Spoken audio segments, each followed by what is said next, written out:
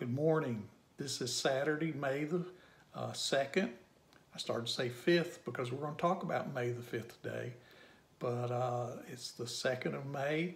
I hope you're having a blessed day today, and I'd like for us to begin with prayer. Heavenly Father, thank you. I pray that you'd bless us as we look into your word today. May your word do its work. May your spirit do its work of convicting and challenging and equipping us for renewal. In Jesus' name, amen. I want us to talk about today Holy Ghost renewal. I call it that because, we talk about revivals and it's lost the meaning, the true meaning. So many people come to me and say, we just need to have a revival. We need to have a fall revival. We need to have a spring revival. What they're talking about is having a special meeting where we bring in a special speaker and we have special services and we pray some and we listen some, and after it's over with, that's when we really find out if we really truly had a revival from God is afterwards, 2 weeks afterwards, 3 weeks afterwards. What's the result, the long enduring spiritual result of those meetings? And so many times there's no results, except we just pat ourselves on the back, say we had a good meeting. When we go away from revival, and we don't talk about Jesus and our lives aren't changed, then nothing spiritually happened, no matter what we say. When all we can talk about is the numbers and how good the music was and the preacher was really good and we had a good offering.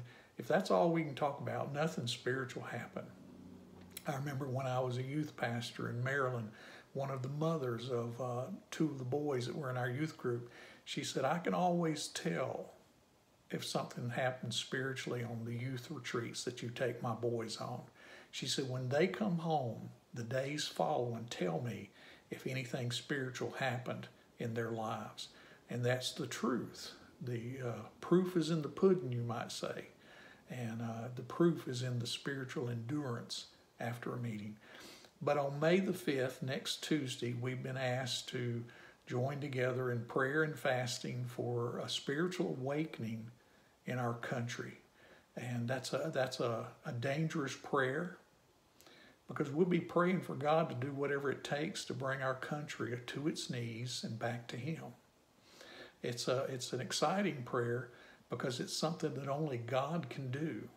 We can't do it. We can't produce it. We can't fabricate it. We can't program it. All we can do is wear out the altar on our knees, seeking God on behalf of our country. And so we're asked to do that next Tuesday by a Baptist here in the state to join together and to seek God. Now, I'm going to say I hope we're already doing that because we don't have to wait till Tuesday.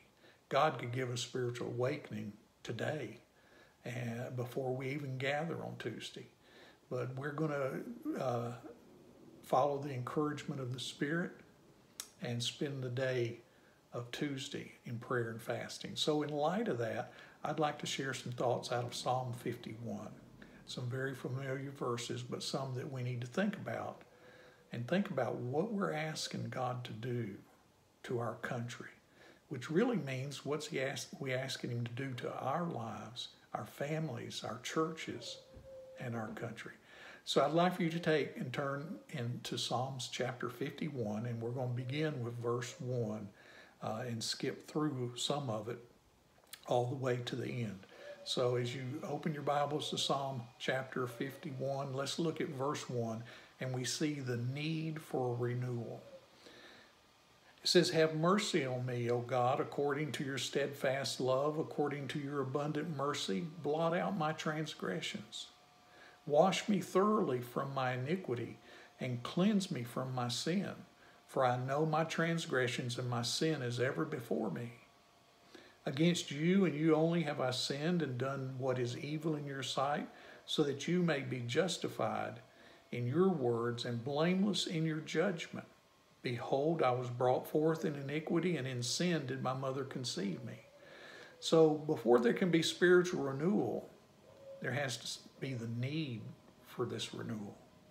And it's not that we see the evil in our country and the darkness in our country and we're concerned and we pray, which we should, but it's that our country, the people in our country, see the evil and they see the need, the spiritual need, and they begin to repent.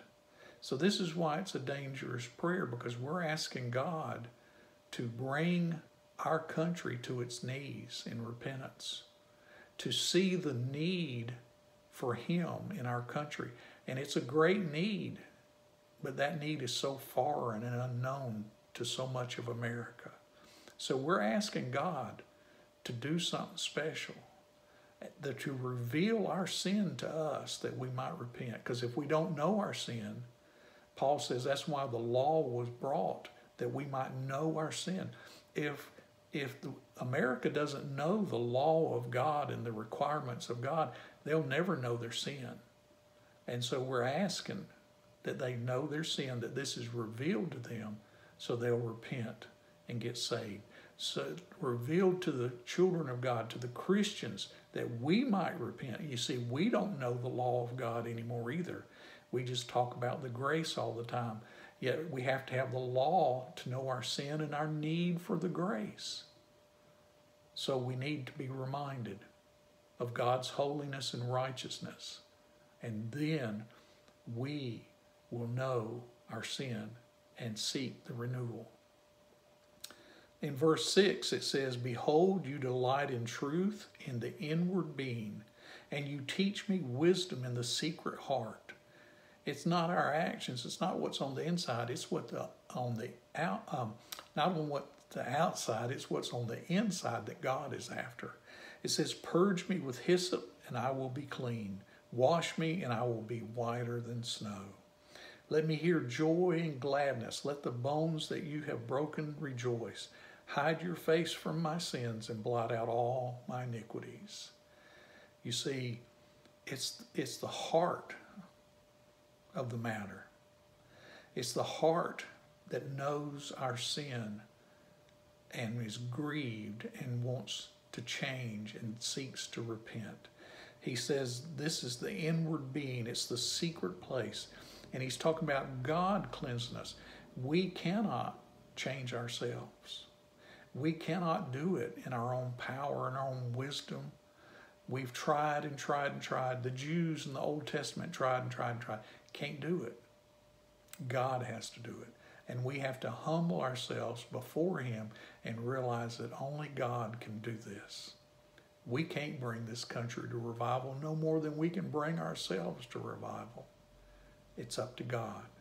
And we need to seek His face and pray for this. In verse 10, now David has talked about his need for renewal. He's talked about God has to cleanse him. He can't do it himself. And then in verse 10, we find out he calls for it. He realizes it. He realizes God has to do it, and he begins to call. He says in verse 10, "Create in me a clean heart, O God, and renew a right spirit within me. Cast me not away from your presence, and take not your Holy Spirit from me. Restore to me the joy of your salvation, and uphold me with a willing spirit." David calls out to God and says, "Change me. Don't just forgive me, change me.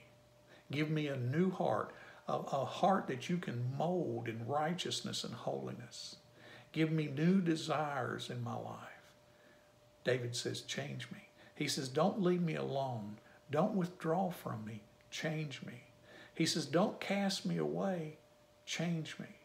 Restore me to the joy of my salvation, the joy of living in grace with God." And then when that happens and God brings that renewal and that joy in our hearts, then we'll respond to the renewal. We'll respond to the revival. The proof is in the pudding. Weeks after He restores us and renews us individually and prayerfully as a nation, the results will be seen, because the response is in verse 13. He says, when you do this, when God does His work in our lives spiritually, He says, then I will teach transgressors your ways, and sinners will return to you. Why is there not an outpouring of salvation in our churches? Because we need renewal. Why is this not happening? Because our hearts are cold and we need to return to our first love. He says, deliver me from blood guiltness, O God of my salvation, and my tongue will sing aloud of your righteousness. Not only will we tell transgressors, but we will sing unto the Lord loudly. It says, O Lord, open my lips and my mouth will declare your praise. If we would just open our mouths, if we have joy in our hearts and we're revived and filled with the Spirit, we can't keep it in. It's going to come out. We'll be singing all day long. We'll be praising all day. We won't have to be asked to. We won't have to wait for a time on the program to do it.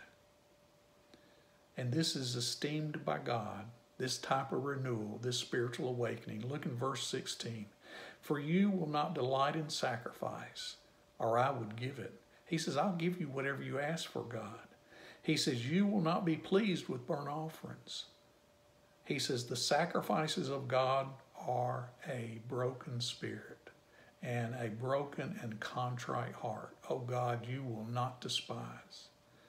A humble spirit, one that is humble before him. A broken spirit that we realize there's nothing we can do but God. And we call out to God and he hears us and answers us. He says, I won't despise this kind of heart. The question is, as we go into May the 5th, even going into today, what kind of heart do we have? Is it prideful? Is it self-sufficient? Is it one that's held up by its own bootstraps? Or is it one that humbly says, God, I can't do this. God, I don't know what to do. As we look forward to May 5th, may we develop a heart of humbleness, that he might hear and be pleased to answer us. Be blessed as you seek the Lord in your own heart and life today.